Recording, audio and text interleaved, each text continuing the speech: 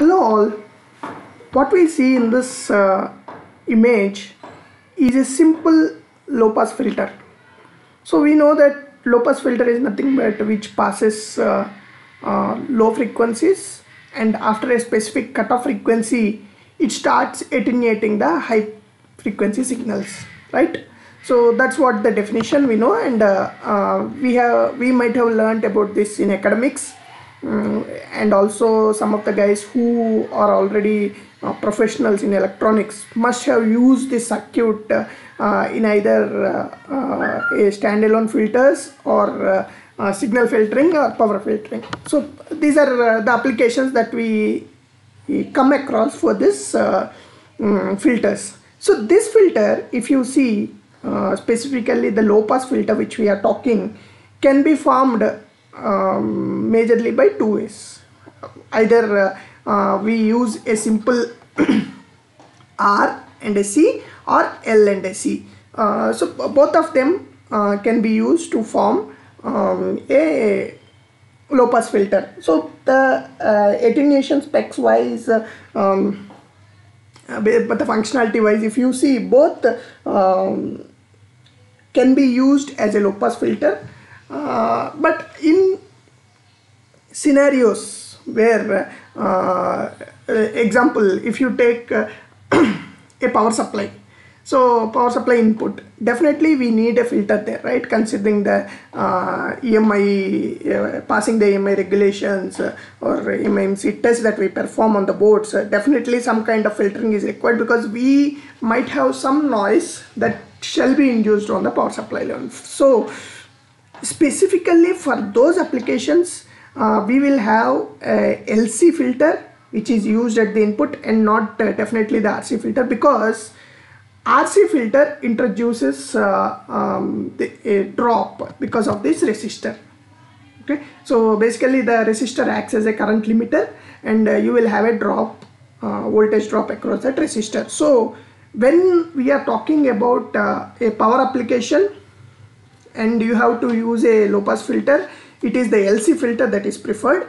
Whereas if you are using it for a simple signal, to pass signal frequencies, signals at specific frequencies, then we will use a RC filter. So two scenarios here. Now coming to the actual advantage and disadvantage. If you say RC filter, this is a simple circuit, right? You need an RC, R and a C, and you can use it as per your need. But when it comes to L and C, the inductor is the bulkier one and also costly one. So the circuit wise you have more issues. So unless you need it, we definitely use only a simple RC filter rather than an LC filter. That's how a simple usage of this filter will be. So most of the guys who use this LC and RC filter use them interchangeably, but for a signal use an RC, for a power use an LC. So that's how it is. And then let us just see the simulation here. So we have talked that with RC definitely there is a disadvantage of drop, whereas LC, these can be used near the power lines. So let us try to simulate this circuit and see how they are going to perform. So if you see here, if you see the, so definitely the inputs V1 and V2 both are the same. Okay, so we have drawn current here. Okay, so let us try to, so this is the input here, and this is the input here. If you see, both of them are the same. They have overlapped against each other. So if I example delete this, you see the green waveform around the same area, because the specs are the same, right? So now if in the same scenario, if you want the output to be probed, so let us probe the output on a RC filter. So then if you try to see this, and then if you just try to probe C as well, so you can see the waveforms here. So for a specific scenario, we have tried to probe the output of R and C, and we have given, so if you see the frequency here, so we have given 1 kilohertz. 1 kilohertz frequency is considered as the parameter, the input. So you can see here there is a lot of attenuation that is coming up, and then for the signals especially, this is a signal, right, what we have taken. And then for a RC, you see that the signal is proper. So because if you see, our actual specs are the DC level offset is 2.5, and then the amplitude is 2.5. That means the peak to peak is shall vary from 0 to 5 volts. So if you see the RC circuit, it is starting from 0 and then going till 5, but there is a voltage drop that is associated with this. But if you see the inductor, because of the charge and discharge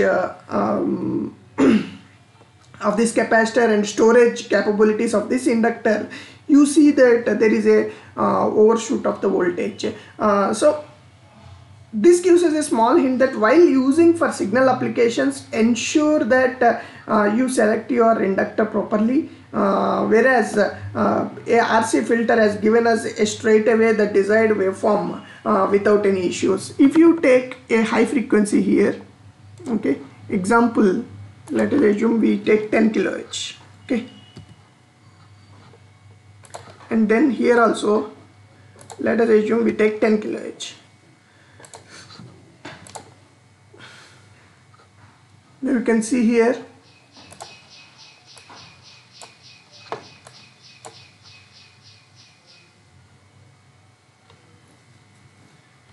there is lot of